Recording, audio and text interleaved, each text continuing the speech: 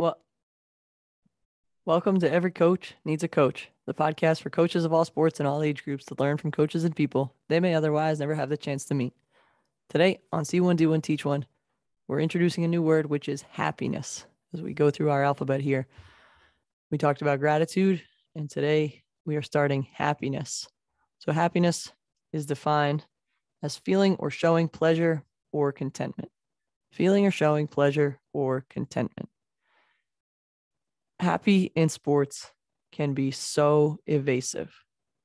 We see it all the time in people's body language. And one that just comes to mind is we see them all the time, the teams that celebrate early.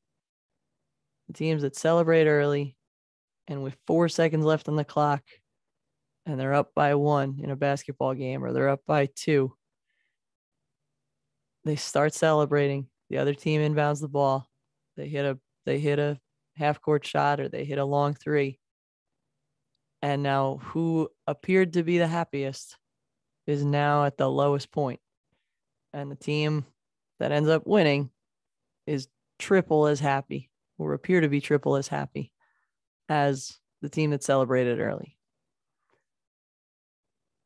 There's a quote that I love, and we'll talk about this another day, that says, happiness is not a destination. It is a way of life. Happiness is not a destination. It is a way of life. And it's something that I'm trying to take into consideration as I coach, to stay pretty level-headed and to not allow, I try to stay even-keeled so that when we score, of course I'm happy. And when we get scored on, I don't know that I'm happy, but I'm not sad. I'm okay.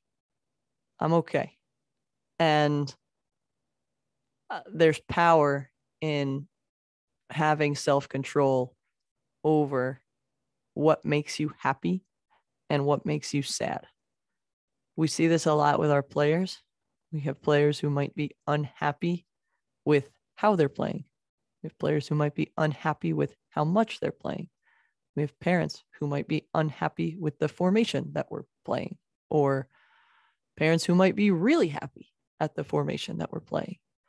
And I think it's really dangerous to give someone else that power to make you happy, right? Am I going to ruin your Thursday night because I played a 5-out formation in a basketball game, right? Or a 3-out, 2-in offense? Am I going to ruin your Saturday night because now you think the coach doesn't know what she's doing? I think there's a lot of power in giving someone else that capacity. So we'll talk about that a lot this week. My challenge for you is to sit down and think about, are you happy?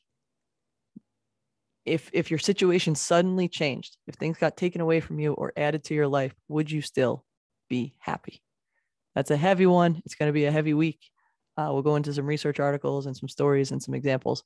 I'm looking forward to it. I appreciate you guys spending some time with me today. Keep getting better every day.